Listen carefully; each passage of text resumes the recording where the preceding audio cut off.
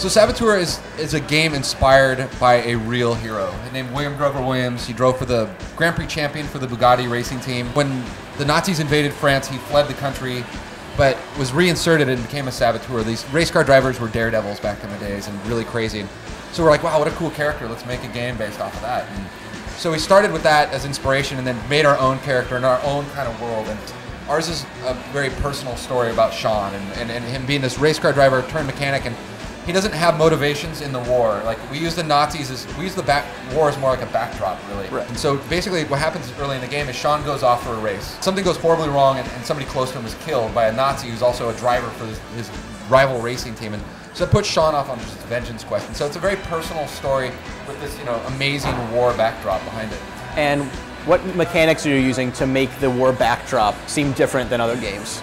So the biggest one is what we call the Will to Fight. So when we knew we were going to build Paris for this game, is we were going to have, you know, we wanted this vibrant, colorful Paris because that's the fantasy of Paris. But just having Nazis out there, it doesn't sell the occupation and like just the feeling of Nazis occupying land. And so we came up with the concept of literally flipping that over on its head and sucking the life out of the world and making everything go black and white. When you're in an area that's heavily occupied, it's black and white, and it has like, you know, the reds from like swastikas and flags pop out in the environment to really just kind of just give players interesting things to look at, like a Sin City comic book. So then what happens is you fight back in these missions and you'll do something against the Nazis, some big event, blow up a cannon or something like that, and the color will bleed back out into the world and inspire the people.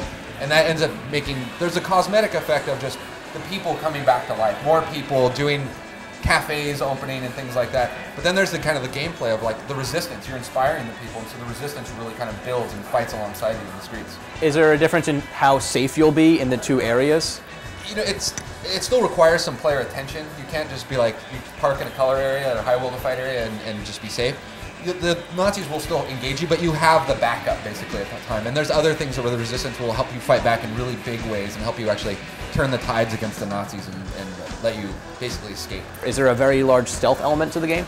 So stealth was a very big piece of the fantasy of being a saboteur. We knew we had to have it and we wanted to have it. We wanted to get up behind a Nazi and crack his neck. Like, that was just something we wanted to do. But we're never forced the player to play that way. It's a sandbox, like, and we let the player play the way they want to play. Everything is designed around this concept that we call quiet in, loud out. And so the idea was to facilitate the player to always be able to get in quiet. But then on top of that, we allow the player to go in guns a-blazing. And then what happens in a mission, it always reaches this like kind of critical mass point, where even if you've gone there quietly, something's going to go big, and you're going to have to like blast your way out of there. Just push it into that big action kind of realm. We wanted those big action moments of like Indiana Jones. We want to always kind of make sure the player has those moments in missions. So we had this real guy that was like larger than life hero. Right. Like, that's really cool, but we didn't want to just do the typical World War II soldier story, and it didn't fit with the character anyhow. And so Indiana Jones was a huge influence. Like, having this person that hates Nazis but isn't a soldier, and he hates it for very personal reasons. We wanted Sean to be a classically cool hero. We wanted him to be the hero that we want to be. Like, that I fantasize about being when I go home. Like, if I could be an action hero. And so we wanted that like Steve McQueen quality. He's smooth and he's good with the ladies. You know, he's got that charming kind of quality about him. But also a huge influence was Bruce Willis's character, John McClane in Die Hard. Like, we wanted a hero that would just get beat up and just laugh about it a little bit, you know, and then just kind of get back to the fight. So he has, you know, if he's surrounded by a very serious situation, you know, like somebody close to him is killed and vengeance, and that's kind of a dark motif.